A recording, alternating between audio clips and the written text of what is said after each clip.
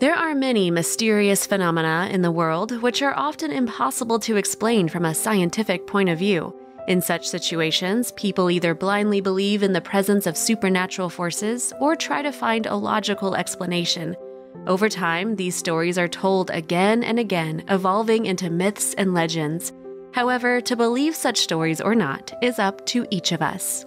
This story took place in the Far Eastern Territory in a dense taiga forest.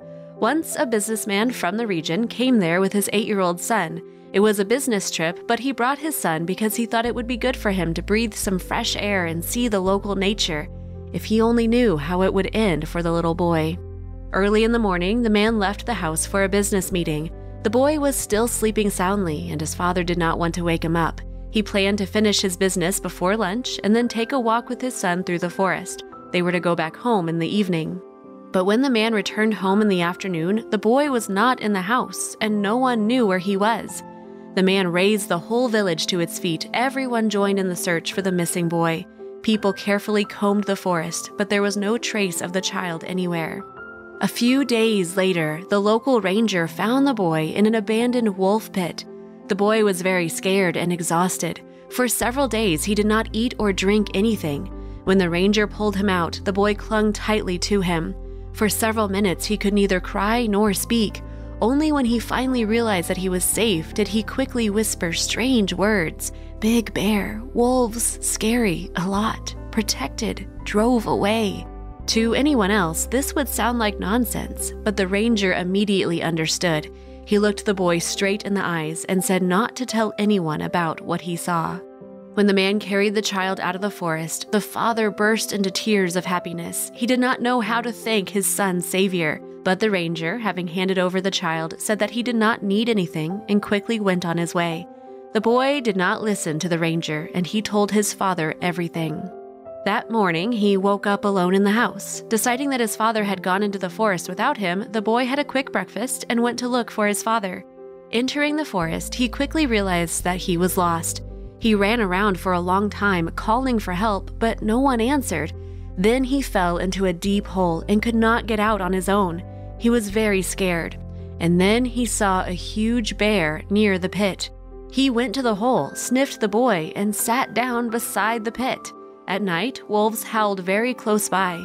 Their howl was so close and terrible, but the bear did not leave his side. When the wolves came very close, the bear drove them all away. He sat near the pit all the days until the ranger found the boy, but the ranger himself said that he did not see any bear. Then the locals said what kind of bear the boy was talking about. It turned out that several years ago, poachers came here. They killed animals without remorse, and the only person who stood up to them was a local forester. Once, the poachers were going after a she-bear and her cub. They had been shooting at the poor animals for a long time, and the cub began to noticeably lag behind its mother. The forester, having heard the shots, hurried to the aid of the bears. Unfortunately, the mother bear had already been shot beyond rescue, but the forester protected the cub with his own body. The cub managed to escape, but the forester was killed. After that, strange things began to happen there. 3 years later, the locals began to see a huge brown bear in the forest, which, catching the poachers one by one in the forest, tore them to pieces. He did not touch any of the locals, but he actually helped them and protected them. So people thought that it was the soul of that forester who moved into that little bear cub that he had sacrificed himself for. And now he wanders in this forest and protects it from poachers. People said that it was this bear that protected the little boy from wild animals until the ranger found him. The ranger himself always avoided talking about that bear. Deep down, he was afraid that his excessive popularity would bring new poachers here who wanted to kill him. Therefore, he tried to prevent these conversations, protecting the bear from possible danger. Here is such an unusual story, which is hard to believe, but be that as it may, it still teaches us a lot. That's all, my friends. If you liked the story, click like and share it with friends. Bye, everyone.